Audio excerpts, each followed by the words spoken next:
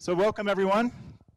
My name is Pete Forsyth, and along with Ben Creasy and Wayne Calhoun over here, we started up this series in April. So now what is this, our fifth? This is our fifth.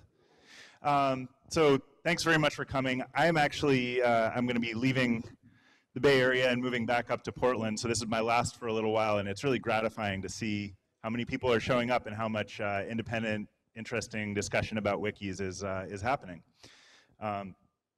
So with the WikiSalon series, what we really wanted to do was create a space for people to talk and exchange ideas, whether they're talking about projects that they're working on related to wikis or Wikipedia or any wiki site, to learn something new, to share ideas that they have, to build projects together.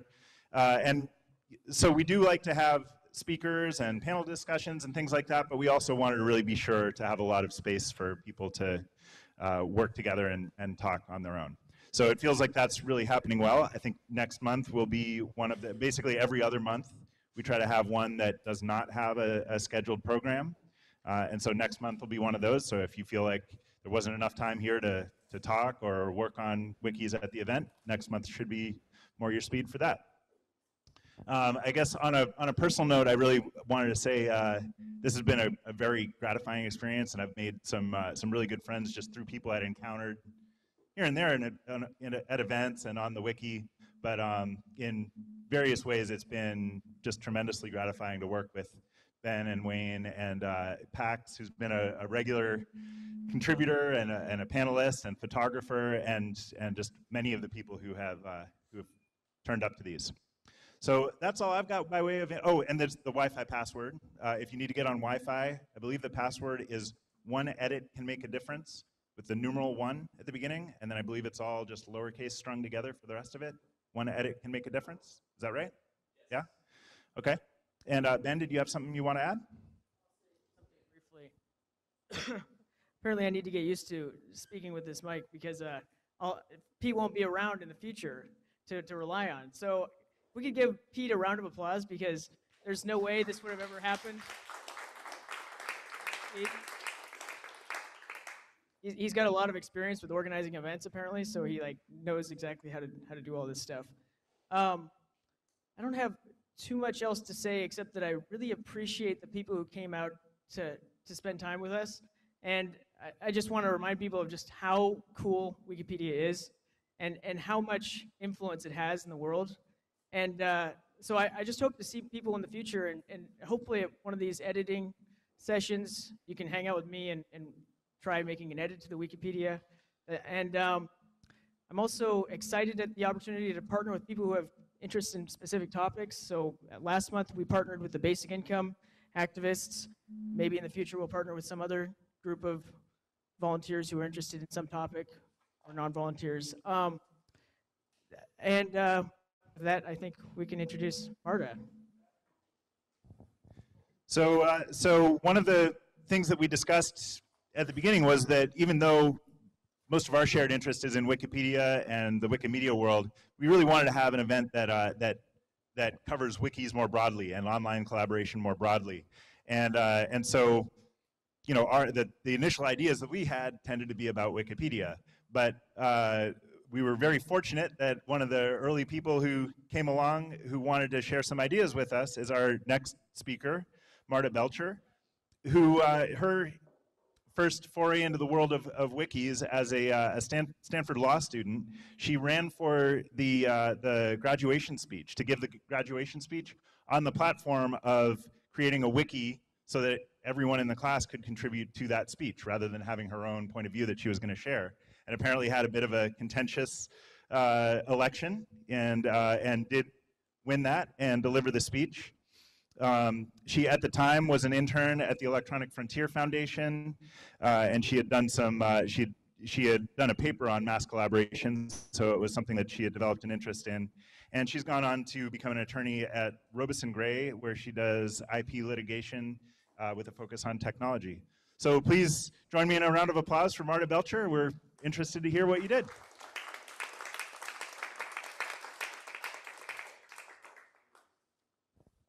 Well, hi there. Thank you all so much for coming out. Thanks, Ben, Pete, and Wayne. And thanks to everyone who's watching on the live stream, which, let's be honest, is just my mom. So today I'm going to talk about my experience crowdsourcing my law school graduation speech.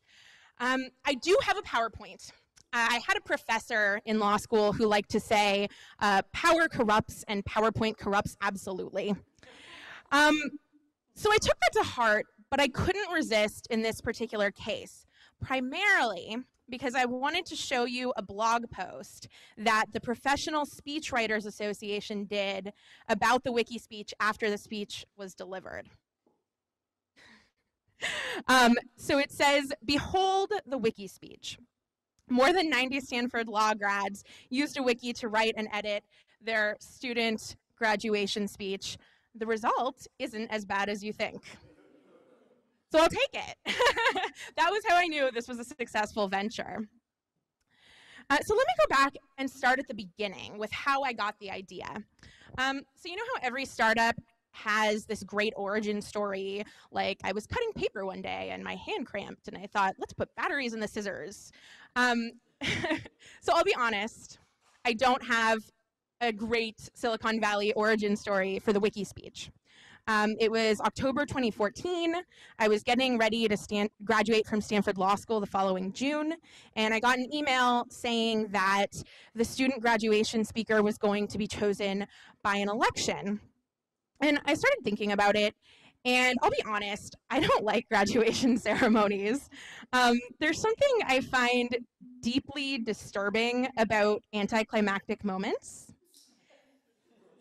And I feel like graduation ceremonies are often kind of anticlimactic, even for the graduates, because you're not really participating. And I had been the student commencement speaker at my undergrad, and I had actually really enjoyed that, not just delivering it, but actually the writing process, and reflecting on my time at the school. And I've been fascinated with mass collaboration for a long time, and so something just clicked, and I thought, why don't we all just write the speech together in a wiki? At the time, it kind of seemed obvious. Why has this not been done? We have the technology. So I decided to enter the election for graduation speaker.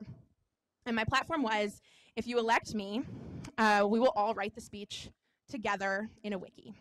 And I started talking to my classmates, one-on-one, in groups, and pitching the idea. And believe it or not, it was actually really controversial, both within Stanford Law School and in the media that covered it. You're all perhaps Wikipedians, so I don't have to sell wikis to you, but a lot of people thought it was going to be a disaster, or they didn't really understand crowdsourcing. So for example, this is from a blog that does legal news roundups.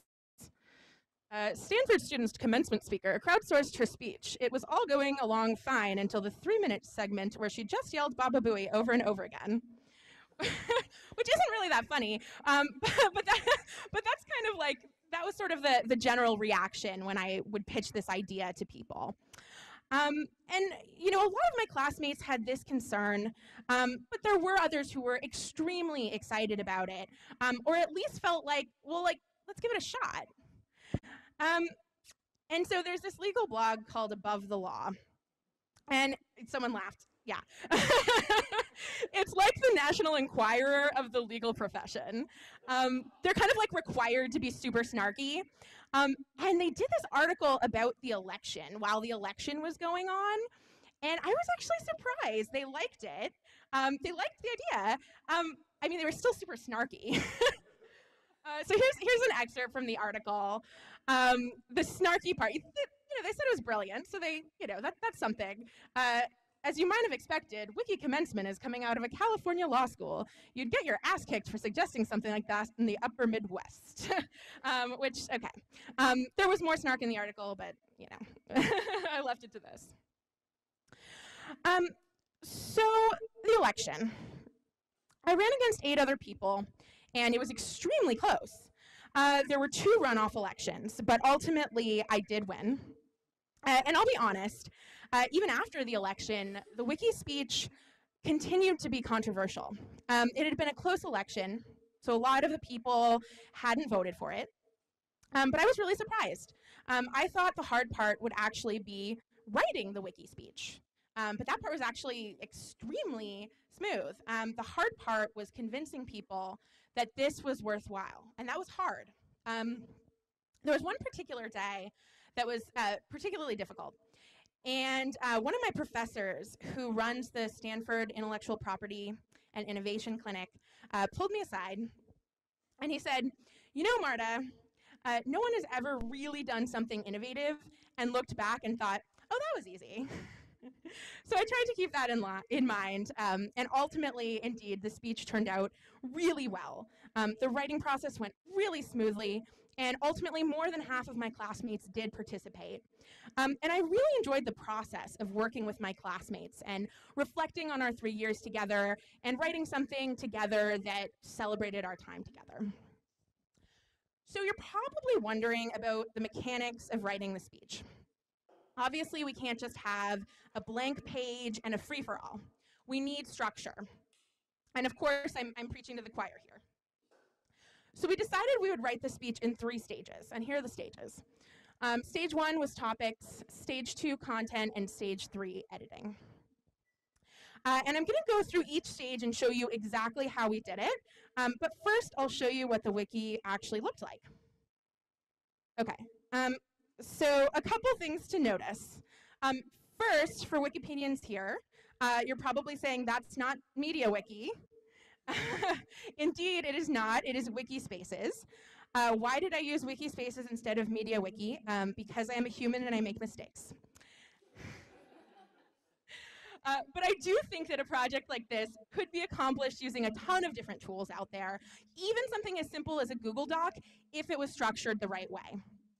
Also, because we're in the Silicon Valley and URLs have to be adorable, you might notice that there is a Swiss domain name. So it's wikispe.ch. CH is the TLD for Switzerland. The first stage that we actually had was we would brainstorm topics. And those topics would become buckets into which people could later contribute content. So these topics were things like jokes about law school, funny things about Stanford, stories about professors. And so we actually just kind of like sat around and brainstormed topics. A lot of the wiki speech was actually sitting around and doing things much like we will be doing later today. And throughout the entire writing process, the wiki was up and people could contribute online, but I really found this to be sort of the core of, you know, the wiki speech experience. And the event started out really small like this one. And by the end, in the weeks leading up to graduation, the events were much bigger, like 50 or 60 people. So that stage lasted a few weeks. And then we had these topics, and these were sort of like prompts. And so we wanted people at stage 2 to just give us everything they could think of that fit in that topic. All their funny stories about professors, all their ideas for jokes, all their heartwarming stories about classmates. So this is a stage 2 page. And so you can see like each topic had a heading. And when people would contribute their ideas and stories, they'd just put it like in bullet points. And the point here was not that this is all going to go in the speech. The understanding was this is just going to be the pool from which we're going to pull at the next stage. So I just wanted as much content from as many people as I could possibly get. And more importantly, I wanted as many people as possible to participate. And that's actually pretty challenging because, as I read on Wikipedia, as you all know, there's this 1-9-90 rule for wikis, that usually 90% of people just view content, 9% of people edit content, and only 1% of people actually create new content. And then there's also the Pareto principle, that 20% of the group will produce 80% of the activity. But to me, it was really important to get as many people as possible involved. And I realized that not everyone is going to sign up for the wiki, and not everyone is going to come to a formal event. So what I did was cupcakes, the answer to everything. as often as possible during stage 2, which lasted about 6 weeks, I would have these informal gatherings. And so I would just sit in the courtyard that everyone has to pass through, and I would have cupcakes and lemonade, and I would just invite people to come and grab a cupcake and chat. And I would ask them, you know, do you have any ideas for stories? Do you have any heartwarming moments? You know, and I would just sit there and put them in the wiki myself. And so that was something that was really successful. This one, for example, I tried to do them on days that made sense. This one was our first day, so it was the first day of our last quarter. And we ended up having a huge amount of content to pull from when we moved to stage 3. So then we moved into the editing phase. This one lasted about a month. The whole writing process all together was actually quite a while, about 3 or 4 months. And to be fair, the editing process kind of had subparts. So first, we sat down in person, and we had an edit-a-thon where we just looked at all the content we had, and we said, what themes do we see emerging? What should be the overarching theme of this speech? And what we settled on was this theme, you've made it. So here are a few, I'll read these in a second. Here are a few sort of excerpts from the speech. The way we started the speech was the way we started our law school experience, which was that in our first hour at Stanford Law School, a professor welcomed us with the words, you've made it. And so we sort of took that to be our organizing theme. You know, what does it actually mean to say we've made it? Is the statement kind of actually problematic? You know, why is it that we made it by getting to Stanford Law School? And so we sort of circled back around at the end and came to, you know, we understand now that 3 years ago, we made it because we arrived at a place where excellence does not mean perfection, et cetera, et cetera. So that was our sort of organizing theme. We got that first, and that was how we did that. So with this overarching theme in mind, we then filled in the in-between. So we created this kind of hodgepodge outline where we just copied and pasted stuff over from our bullet pointed list over to the content bank and tried to, from the content bank, and tried to put it into a meaningful, and then we sort of suggested ways to transition and organize it. So we started with the You've Made It story, and then we talked about our experiences at Stanford Law and filled in stories. And then we talked about going to law school and learning about justice in the classroom at the same time as we saw all these injustices around us. And we talked about the things that we were able to do in law school to combat these injustices and what our law degrees would allow us to do in the future. And so that was sort of our outline, and that really organically became a polishing process where we took the raw stories and ideas and suggested specific language from them and wrote and rewrote. So this might look a little more familiar. I saw something that said, every war that's ever been fought has been refought on Wikipedia. So we did have discussions, of course, like any good wiki. We had a discussion section. So you can see up here we've got sort of the actual language of the speech, and anyone could go in and actually edit that, just move it around, you know, active version, delete things, add things, go back to previous versions, and you could also sort of highlight a section and say, you know, well, I don't really like this word. And the comments, you can see, they really range from like kind of really big topics like, have we made it? You know, and you know, overarching organization things. And then they got down to like, I don't really like this word. Like, can we find a better word for this?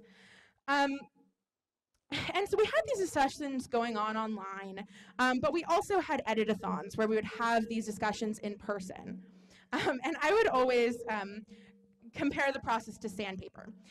The more friction you apply, the smoother it gets, is what I would always say.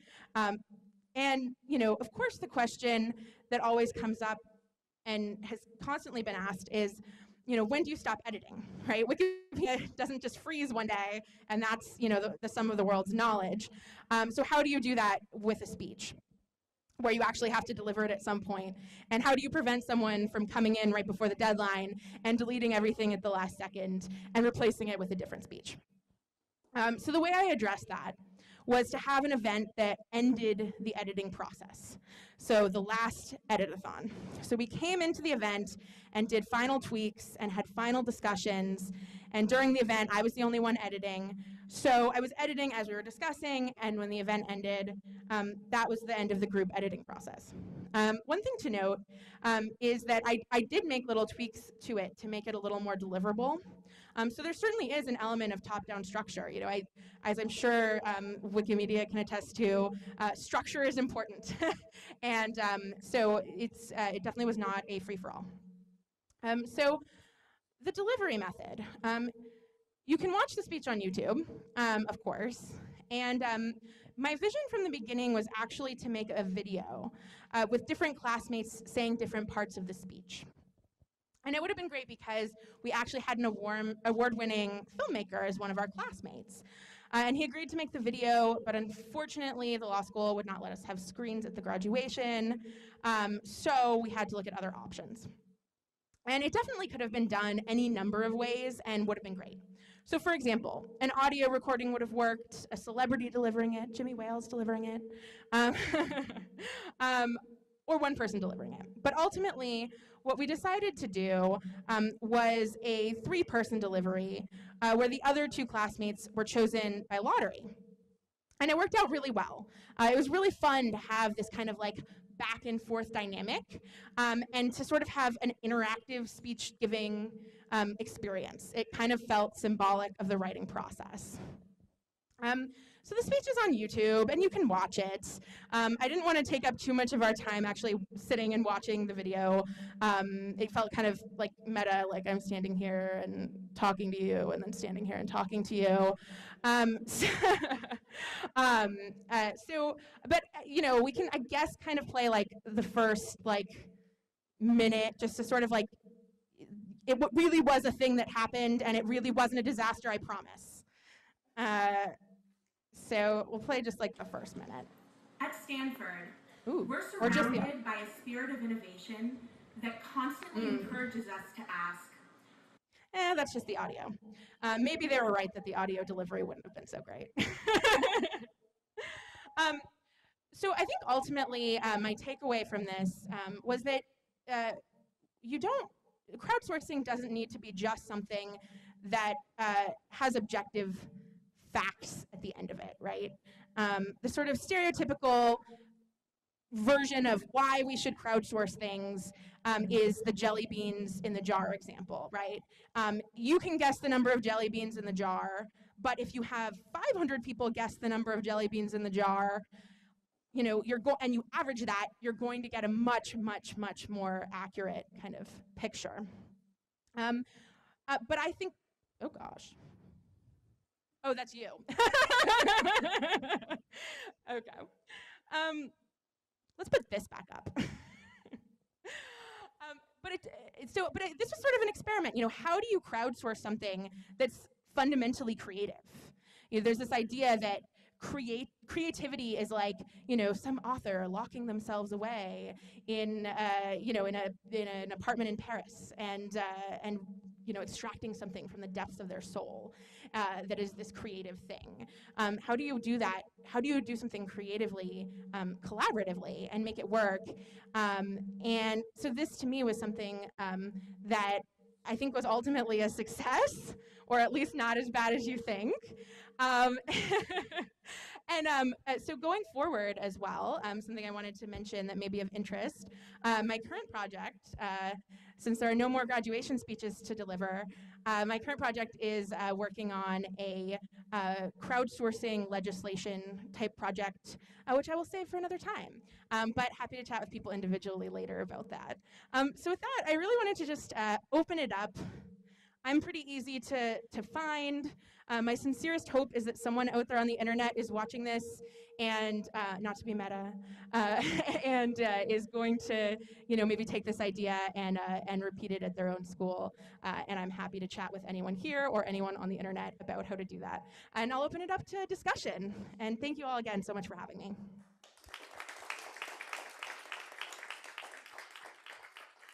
Well, thanks very much for sharing with us. I'm hoping that we have some questions here. Brendan, do we have the Is there a microphone over here on the side like we've done in the past? Okay. So if you see Brendan in the back, if you want to ask a question, it's great if you can go up to the microphone.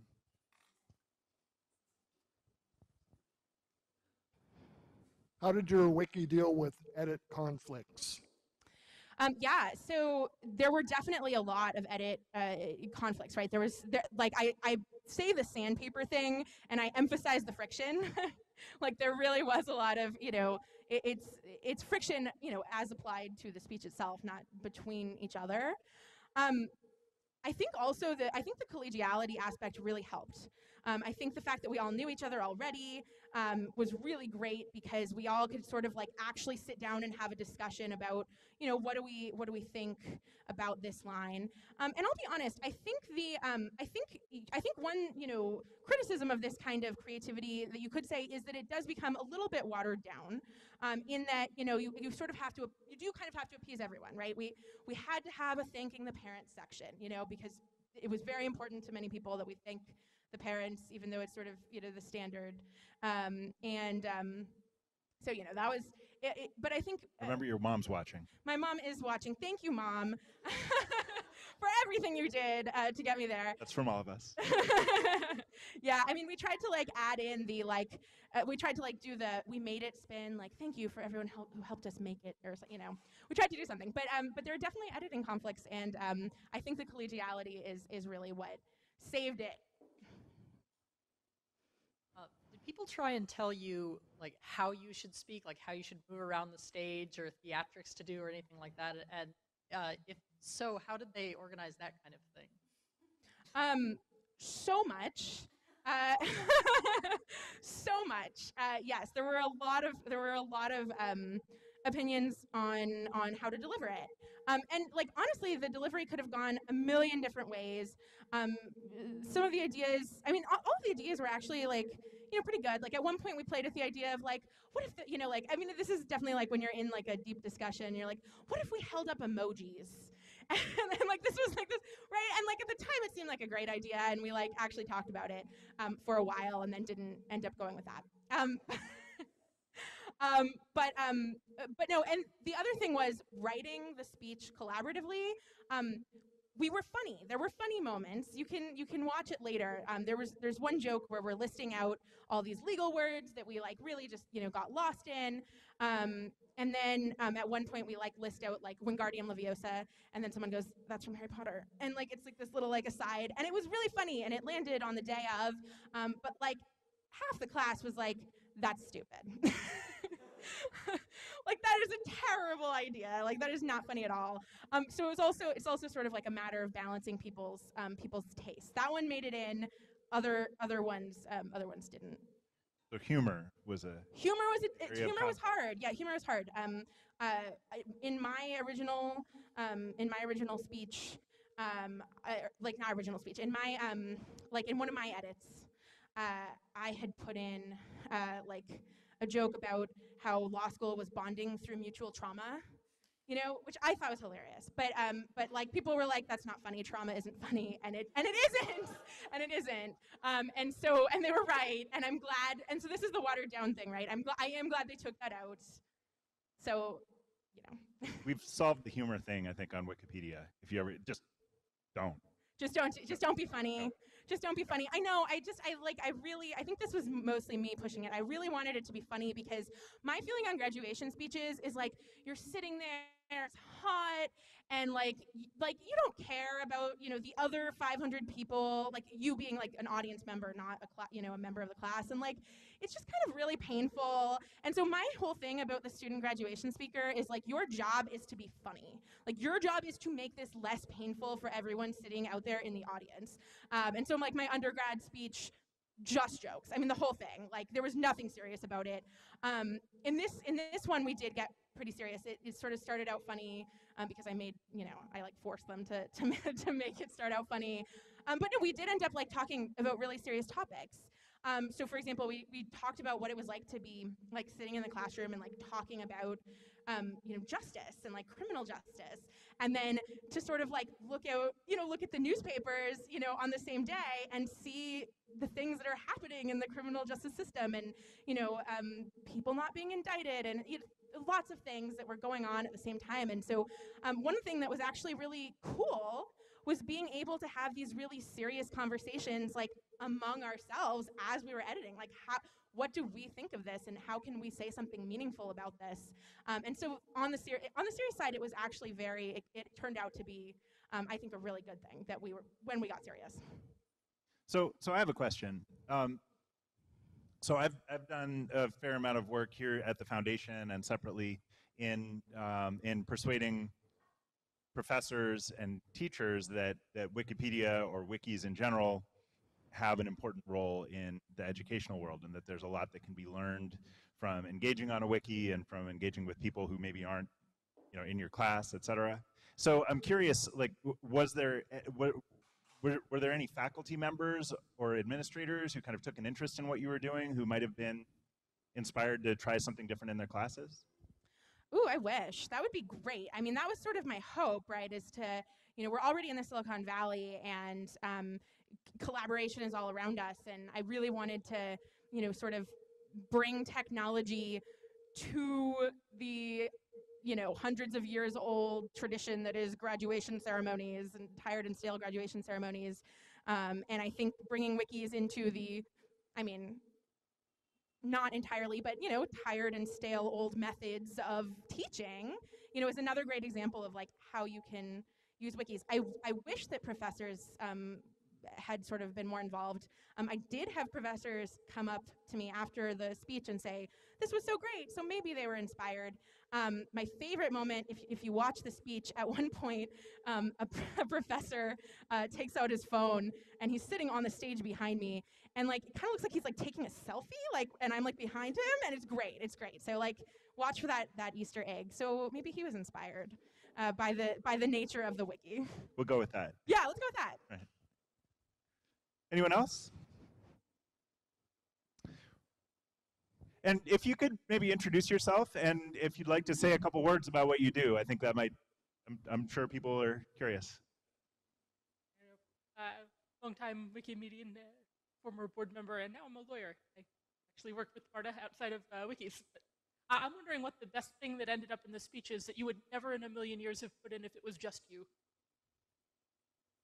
That's such a good question. So one of the parts of the speech I really liked is we sort of start listing off the things that we did at law school that kind of were aimed at combating some of the injustices that we saw in the world. Stanford has a lot of really amazing programs that allow us to like clinically, work in clinic and do things.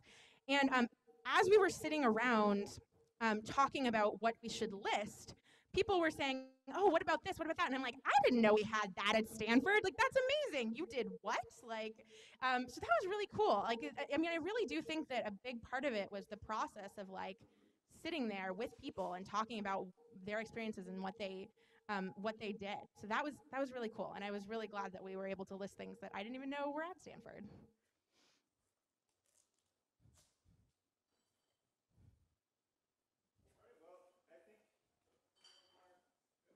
Oh, we do.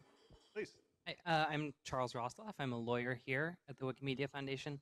What was it like delivering the speech when you knew probably at least half your classmates had already read it?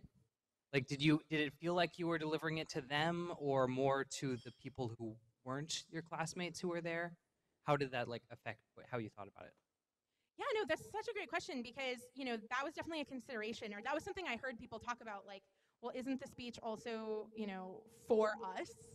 And I guess on this, I sort of felt like I would rather that we participate in this process for months and sort of have that experience together collectively than, just collectively sitting and listening to a speech.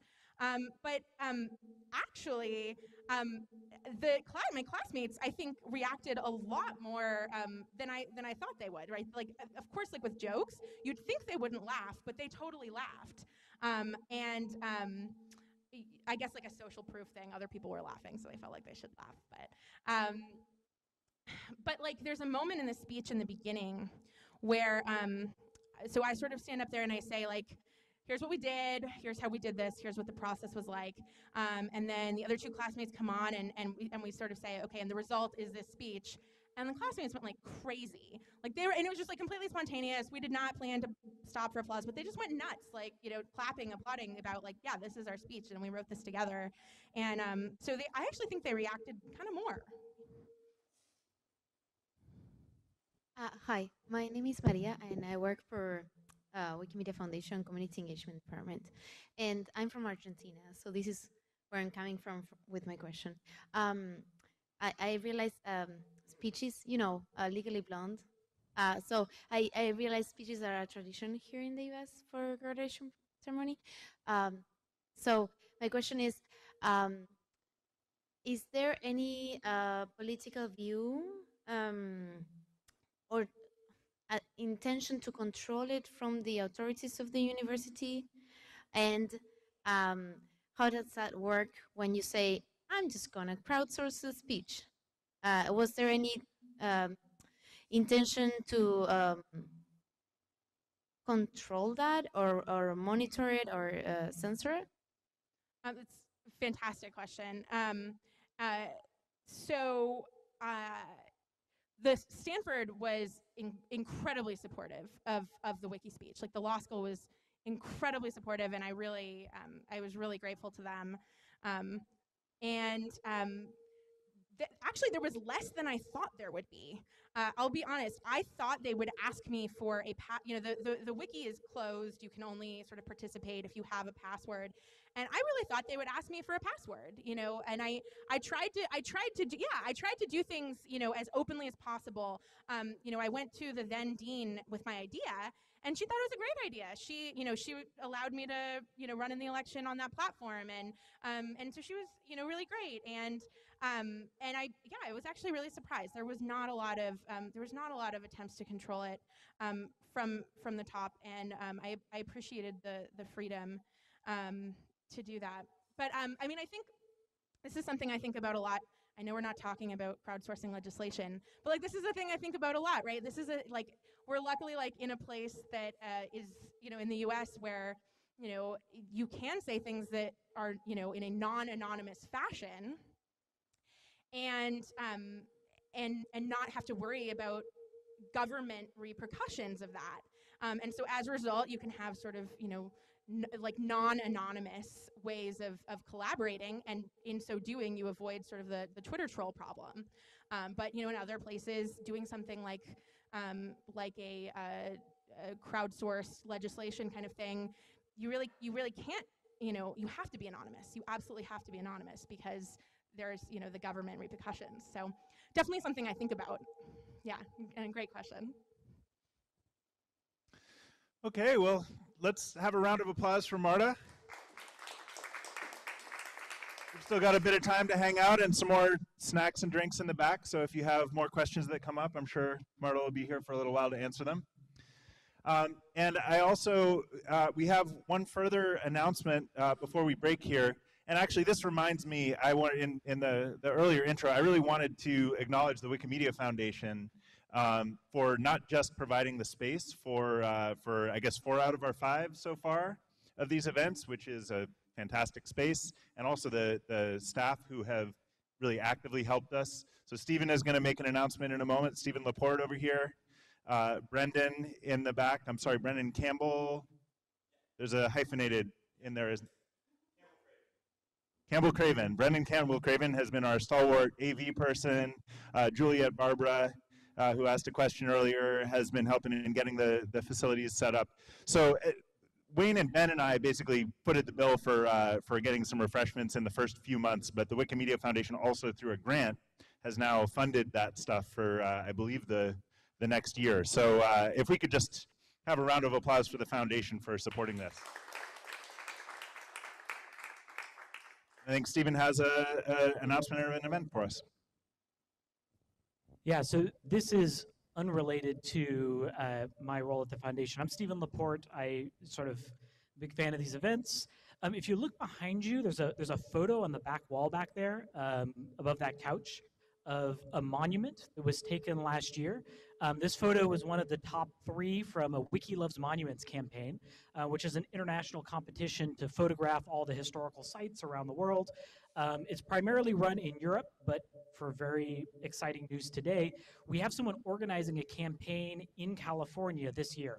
I think there was one in California last year, but this is really not a big thing here. There's not a lot of photographs of these monuments. We have a long list of things on a page on Wikimedia Commons. And if you're at all interested in taking photographs and submitting them to the competition, or helping the volunteer who's running this organize the competition and recruit more photographers and the jury to select the winning photos, come talk to me afterwards and I'll introduce you. But I think it could be a lot of fun. The competition will run for the entirety of September. So starting September 1st, you can take pictures of monuments in our beautiful state, upload them to Commons under a special tag, and then hopefully be one of the best monument photographs at the end of the year. So come talk to me afterwards if that sounds interesting to you, because I think us in the Bay Area could do a good job of like making this a good campaign and demonstrate it for other states, maybe get more photographs and Wiki Loves monuments in the US. Okay, and this reminds me, there is another important California-based event that's coming up in October, which is the Wiki Conference USA. So this is, I think, is becoming an annual event, but this is the first time it's going to be on the West Coast. Sorry? I'm sorry, Wiki Conference North America, not just USA. We haven't built that wall yet. Sorry, I didn't scratch that. So this is going to be in San Diego. There is I believe the deadline for submissions to do a presentation is today, and I'm not sure, maybe that's passed now. Maybe you could squeeze something in under the deadline, like this evening. But the applications to join, I think, are still open. I'm not sure exactly when the deadline is, but I think there's still time to get involved. And I believe that's the 7th through 10th of October in San Diego. Yeah, I'm getting some nods. Any other announcements anyone wants to share? Okay, well, let's call it and get back to the food and drink. Oh. Last Wednesday of the month here for the WikiSalon every month. So come back.